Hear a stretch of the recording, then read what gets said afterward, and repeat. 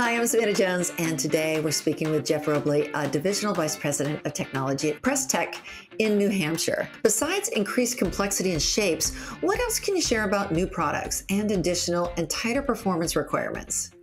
More recent applications for freeform optics are for augmented reality or mixed reality goggles, and that's pushing a lot of even crazier freeform shapes that need higher form accuracy. The surface quality and how you define a good optical performance has evolved over the years as well. And so we focus on surface finish, which you need for keeping down scattered light, and any optical surface can't be rough. It has to be an optical finish.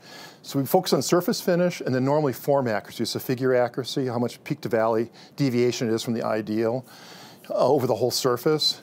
But now we're getting, and also this comes into infrared optics too, we get performance requirements in terms of waviness. And so in terms of spatial frequencies on the surface, high spatial frequencies are roughness, low spatial frequencies are form error. Then we get this middle zone, mid-spatial frequencies, a lot of people call it, or waviness. And that's driving a lot of and there's different error sources on a diamond turning machine for all three types of errors. And that's some of what we're focusing on now, and our new fast tool servo technology is particularly well suited to address some of the new waviness specifications on optics for augmented reality. Okay. Jeff, while everything continues to evolve, from your experience, how has Precitech innovation, such as spindle and slide, helped customers to ensure they can consistently and routinely turn out high-quality components? So the slides moving at low velocity are floating on a film of oil. The high-speed spindle is the highest heat source on the machine, and we have to worry about temperature or thermal expansion as one of the biggest error sources we're trying to. So that has to be an air-bearing, supported bearing. And they all have direct linear motors or rotary motors. There's no mechanical content. So nothing wears as far as the mechanical components. It's just covers and things like that. And so we keep pushing to make the bearings stiffer, lower vibration to get better surface finish, and then a better accuracy. And we push it to the new limit with our newest fast tool servo, which is an air bearing guided 5mm travel device with a voice coil actuation. Again, no moving components, but it requires better positioning technology, measurement technology with the scales, as well as how you control the motors. And that the electronics for controlling motors and measuring position have improved a lot over the years. And another piece that's driven that is high-speed computing. That's actually come down way down in price. In the early days when I started, you had to build your own computer because you couldn't buy a commercial one that had enough power to do what you needed.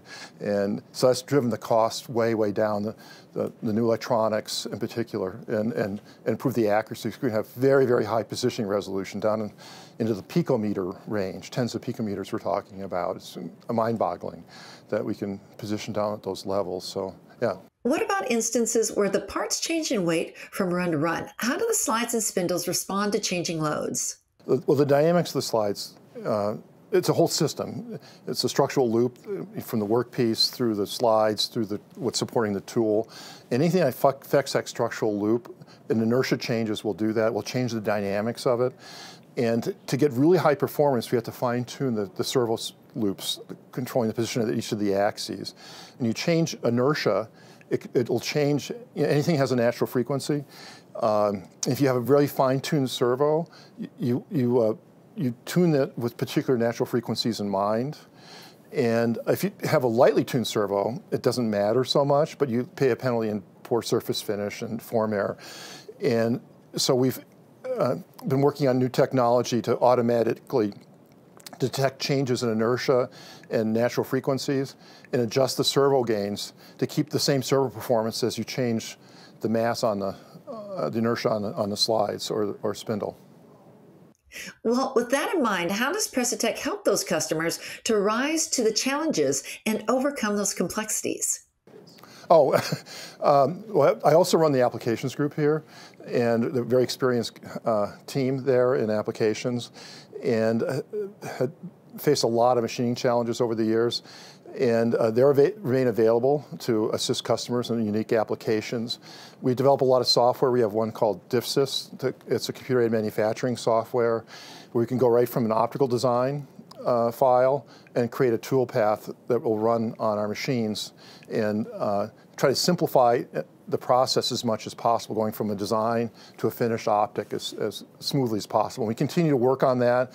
We've added more ease of use features on our controller since we do our own control system. Machine monitoring, got a whole wealth of machine diagnostic tools that I think are unique to the industry that give feedback to the operator what's going on with the machine in the process. If they've got a dull tool or something's abnormal, it'll flag that and tell them. So we're always trying to be able to allow customers to create better and better quality optics with lower and lower skilled operators. That's sort of the dynamic, you know, 'cause a real skilled operator can get a lot out of even a poor quality machine, but there's very few of those around these days, so. So do your customers enjoy peace of mind thanks to Precitech products and the reliability? I'll give you an example. We measured the outer straightness of all of our slides. And as being an oil-bearing slideway, the slides are made out of Durabar, a high form of cast iron on a granite base. Is very, very stable. It doesn't change with time. So this outer straightness, which we'll go back maybe years later and recheck to see if anything's changed, and almost invariably it's within 25 nanometers, 50 nanometers of the errors that it had previously. And so we make all the slide components, particularly the spindles, very robust. In case you do have an accident, everyone has an accident where the tool crashes into the machine. The machine can be quite robust against that, and because we build our own spindles here too, we can repair them readily if something happens, like they lost air pressure or get the spindle contaminated from poor dirty air, for instance. We can turn that around very quickly often in less than a week's time to keep the customer's machine time down. We have also, of course, monitors. For instance, if there's a loss of air, we have a tank on the machine that will keep the spindle running until it has time to stop, just self-contained in the machine. So you can cut the air line and still not cause permanent damage to the machine, as an example. Those are some of the things. You got a lot of safety interlocks as well. Jeff, how else does that instill confidence that your machines achieve the level of performance that your customers expect? Well, we do have some features on our machine where we can do on-tool process control, where we can actually do some levels of inspection of the machine, some of the part on the machine while it's still on the machine, to give some immediate feedback if something's gone wrong, like, for instance, a worn tool or a damaged diamond tool. It's nothing to do with the machine, but it can affect the quality of the part. You can detect that early on and just change the tool out and recut again with minimal lost time. We have on-machine optical inspection devices we can put on the machine, inspect optics right on the machine as well.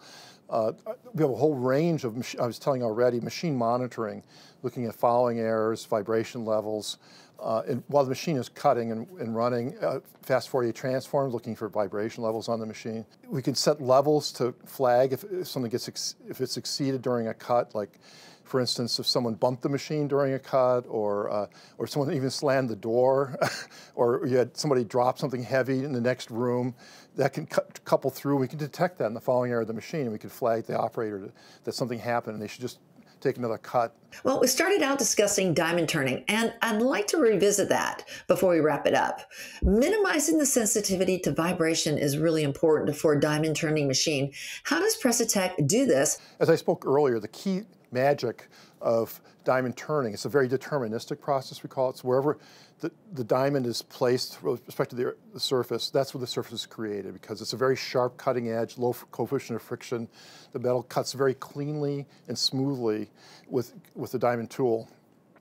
And so that means that whatever vibration level is on the machine, the diamond will work like an inverse record player, if you remember records from ages ago. Any vibration level, either the workpiece vibrating or the tool vibrating, will create a surface texture corresponding to that vibration. And that mainly affects surface finish. And that's been the biggest trend, I would say, over the last 20, 30 years, is the improvement in surface finish. And that's all tied down to better servo control and better control of vibration levels on the machine. And so these days it's pretty common. We can get fouling errors on the order of a nanometer. And this can drive surface finishes down as low as 0.2 to 0.4 nanometers RMS. You know, it's 2 to 4 angstroms RMS. I never dreamed you could achieve those kind of surface finishes in diamond turning when I first started my career. And some of that's related to stiffer components, the oil and air bearings, tighter, better servo loops. But fundamentally, there's always some vibration sources, either on the machine, fans and other things. We try to remove and get off the machine. But the dominant source left over is vibration that's coupled in through the ground. And a real critical element is how to isolate the machine as best as possible from the ground vibration. And that's where we work with our sister company. So part of our same business unit in Amatech is TMC, based in Peabody, Massachusetts. And they're world leaders in vibration isolation technology. And it's an interaction between the isolation and the frame and support design of the machine. And they're also experts on weldments and much more expert on how to build structures that sit well on their isolators and mate well with their isolators to minimize how ground vibration gets through to the critical part of the machine where the diamond tool and the workpiece are. So there's a whole range of vibration isolators, pneumatic isolators. They make active ones with piezo, active leveling with special valves to help control and cancel vibration. They'll even have vibration cancellation platforms like noise cancellation headsets that can be employed.